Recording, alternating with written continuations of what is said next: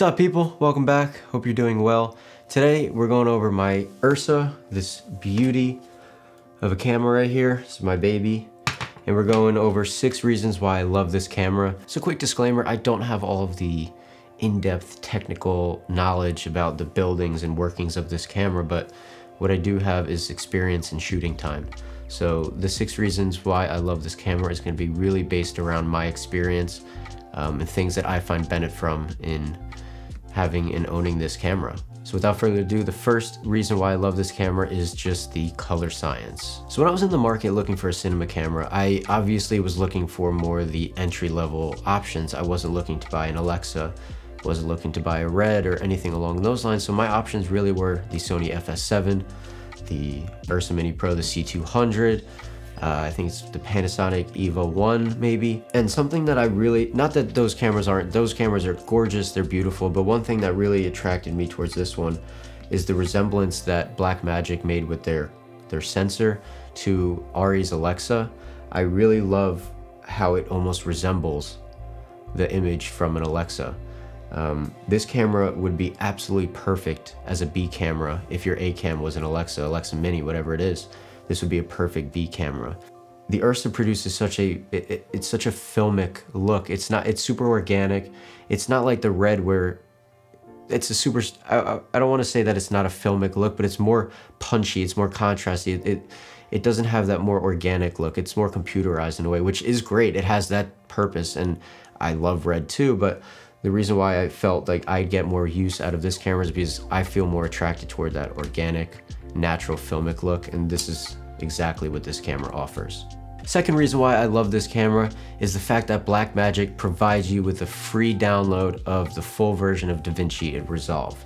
Now I know this isn't specific to this camera, but what I do have to say is the fact that Blackmagic offers and gives you a free download to the professional version studio of DaVinci Resolve is absolutely amazing. So being a Premiere Pro user for years now and being able to say that I comfortably can use that program kind of inside and out and I know everything about it, I know I'm not the only one to say that it is nearly impossible to switch programs. Mentally, physically, it's one of those things where you're just, you literally don't want to do it.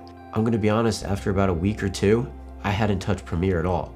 I felt so much in love with Resolve. I was editing everything, I was coloring everything, and it really just, it re-inspired me to learn something new, especially in the coloring aspect. I found myself a lot when I wasn't inspired to go shoot a full video or full anything, I would just go out and practice some composition, practice some lighting things, and just focus on a still frame. So when I get back home, I could practice coloring it, because personally I feel as a director of photography, as a cinematographer, you want to take yourself to the next level, you want to take yourself seriously. You have to understand color grading. You have to understand how you could push your image. Depending on what camera you have, you need to know the limits of it and what you can do with it so you can communicate better. If you do have a colorist, you have the ability to communicate with that person. Or if you get hired to do the coloring yourself, you have the knowledge to color properly. And not saying Premiere isn't great with coloring. I know the Lumetri scope is great, but when I got this camera, it comes with RAW, and you can't really do that in Premiere without buying a plugin. So having DaVinci Resolve with the built-in B-RAW capabilities was absolutely perfect for me. So the third reason why I love this camera is just for the functionality and the ergonomics of it. For me, this camera is perfect as far as button layouts and menu settings. And you don't really have to open the LCD screen to adjust anything. You could just do it right on the fly right here, like ISO. You could change the shutter speed, you could change the white balance right here. You could do playback, audio, everything is right here. And then if you do need to open this up, you have the exact same menu settings right here, plus the LCD screen. Something really awesome that I found to be really beneficial coming from a Sony camera is the ease of the menu settings here. Blackmagic made the menu very user-friendly, and there's not very many options that they give you, which I find to be great because I don't have to go searching for things. They really lay everything out so everything is super accessible, and you don't need to spend too much time changing anything, because sometimes when you're working, you need to change something on the fly. You don't want to spend a couple minutes searching for things. So one thing I really admire about Blackmagic's design on the Ursa is just the simplicity of the menu and how easy it is to navigate everything. Now within the menu settings, something that I really find to be super beneficial from the Ursa is just the capabilities of changing your resolution, changing your aspect ratio, the quality of your image. The native resolution is 4.6K on this camera, but you can go all the way down to 1080p. And within that, they have a bunch of different other options like 240 aspect ratio. They have a 3K anamorphic mode. You can go all the way down to 1080 if you're doing a long form interview and you need to run a record time of, I don't know, a couple hours or an hour, whatever it is, and you don't need to take up all that storage, drop it down to 1080. Now something also really, really cool that they offer is the ability to change the compression ratios and the quality. So something that I typically shoot at is 4.6K at a 5:1 ratio. Now that's kind of in the middle as far as the quality. The highest quality is 3:1, the next goes 5:1, 8:1, and then 12:1. And lastly, the LCD screen that comes with the camera is very responsive. I haven't had any problems with it yet. I do recommend getting an external monitor just to see what you're looking through because the screen isn't so big, but I do have to say just as far as touch responsiveness, it is very quick and I haven't had any problems with it. So as far as ergonomics go, I know that this camera isn't the most small or box-like, or I don't know, I feel like boxes are pretty popular right now. The Leximay, the Komodo, I feel like there's something else. I don't know, but boxes I feel like are pretty popular right now, and this is certainly not a box. And the ergonomics is a little weird. It is big, it's bulky, it is pretty heavy, but that's something that I wanted in a camera. Now, coming from a Sony a7 III where you could pretty much lift it with a single finger, you can't do that with this. And being able to have multiple different grip styles, like having to hold it on the side here, or being able to hold it on the top, while also gripping on the bottom and having some rails here to use it as a follow focus and just moving your zoom, I find is great. And this camera really, it fits my shooting style because I typically like to stick my hand on the right hand side and kind of just stick this right in my armpit where the battery lays. And then I just use my left hand on the rail, focus, zoom, and I look at the screen and I'm moving. But if I need to get any sort of lower shots or anything, just pop my hand right onto the handle here, and now I am swinging. Right here, I am swinging. Now I know this camera doesn't appeal to a lot of people because they don't like the shape of it. It's very weird. But for me, I found that I really did like this and it fit my shooting style a lot. I know that this is a great camera for over the shoulder if you do have that pad. I typically don't shoot over the shoulder that much, so I don't have that. But as far as handheld, I really do like this camera. But one thing I have to say is, if you're shooting a lot of handheld on this camera, make sure you're going to the gym. You gotta get strong. You gotta work out your forearms, work out your wrists, stretch, because this thing hurts after a while, especially if you don't have an easy rig. I'm not gonna lie, it's not easy. But if you want this camera, you wanna do it, work out, you get a little bit stronger. So the fourth reason why I love this camera is just the fact that it has built-in NDs. Now, I know a lot of cinema cameras have built-in NDs and it's pretty common now, but that was something that I didn't have coming from a mirrorless or DSLR world. You have to have some sort of variable ND on top, or if you didn't have variable, you'd have to change every time you switch lenses, whatever it is. Having the capabilities of just turning a knob, just a simple knob, and you're getting up to 6 stops of ND is crazy. A lot of the shoots that I do are very run and gun documentary style, and you don't have time to switch filters all the time. So if you're shooting inside and then you have to go outside really quick, all you have to do is just turn a knob and you're good. So having built-in NDs is just great. I didn't really realize the benefit until I had it in my possession because I just used the variable ND on my Sony and I thought that was phenomenal. But when I had to switch lenses, I had to change the filter. I do all those things. And I know on bigger sets, you'll have to change filters and you'll have matte boxes and all those things. But for the time being, and shooting on smaller budget, run and gun type of documentary stuff, having internal NDs is absolutely game changing. So the fifth reason why I love this camera is for the production value and the quality that it provides. Like most cinema cameras, you'll have some people walk by and they're just like, dude, it's a sick camera, bro. And I'm like, thanks, dude. Appreciate that. But besides that, you could literally take this camera on any size set. The versatility that you can get from this camera is seriously unlike any other cinema camera in its realm.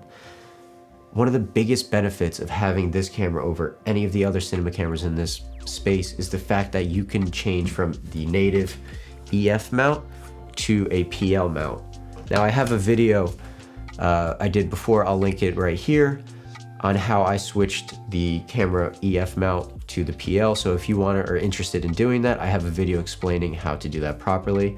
But that is probably one of the biggest benefits of having this camera is you could take this on such a high level shoot, and you could also take it down to your bare bones indie shoot. Another great aspect of this camera, going back to the PL mount, is the fact that this camera can shoot in 3K anamorphic mode, which means when you switch to the PL mount and you add an anamorphic lens, you could switch the menu setting from 4.6K to the 3.2 anamorphic mode.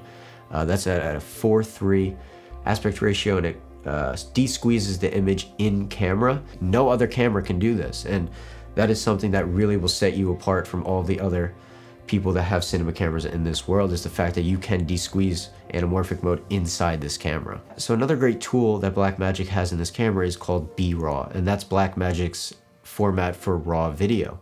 You have that option as well as ProRes. Something that I find that I use pretty regularly is B-RAW. I like the raw capabilities, and being able to use that in DaVinci Resolve and have the option, if needed, to change things.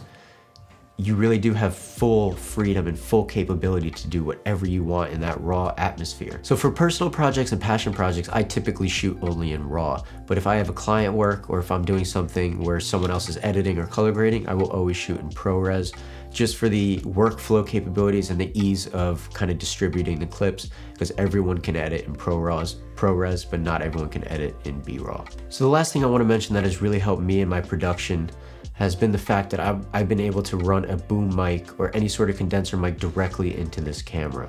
Now it has 2 built-in XLR ports, which is awesome, and all cinema cameras really do have that. That's what kind of separates them from the DSLR mirrorless world. What I do have to say is, if you're on a run and gun shoot documentary, having built-in XLRs where you could add your own condenser mic, or if you're doing an interview, have your own boom mic set right to the camera, it'll save you so much time, so much stress, especially in the editing booth as well. So the 6th reason why I love this camera is just the fact that it makes me happy. I know it sounds corny, but I know I don't want to sound like the guy that's like, I got the new gear, now I'm so happy, I got to get the next gear if I want to be happier, and I want to do this and that. That's not what I mean. What I'm saying is, this thing right here, it inspires me every single day. Looking at this camera, it inspires me to go shoot. I feel that if your equipment doesn't inspire you, if you don't want to pick up your camera, how are you going to get out and shoot?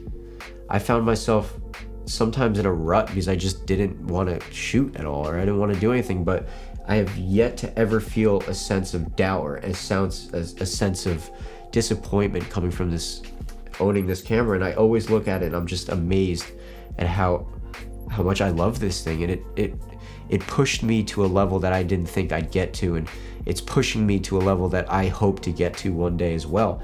And it really has, it's unlocked doors for me already. Just having this camera allowed me opportunity to shoot different things already. Something about holding this camera just really makes me feel happy inside, and it's something that I really love, and it inspires me every single day. So take everything I said today with a grain of salt, because these are all things that I find to be things that I personally love about this camera. They might not be right for you, they might not be right for that guy, but they might be right for this person over here. So if you're on the market for a camera, definitely try different cameras out, rent things, or go to a store and just hold it. Run with it, squat with it, lunge with it, do all things that you'd shoot with it, because if you're holding it and you're doing all these things and it doesn't feel right, that's not the camera for you. So if I could just add any sort of recommendation towards the end of this video, would be, if you're in the market for a new camera, test it out, find the benefits for you, make sure it's right for you, your shooting style, the projects you're doing, and you'll be perfectly happy with what you choose. So hopefully you guys found some benefits in today's video, and maybe for some of you it brought you closer to buying this camera, and for some of you you're like, I don't want this camera at all anymore. And that's fine. That's fine. That's okay. But hopefully you guys learned something. Thank you so much. I am so stuffy, so I'm about to go take an allergy pill. Until next time, thank you so much. Peace.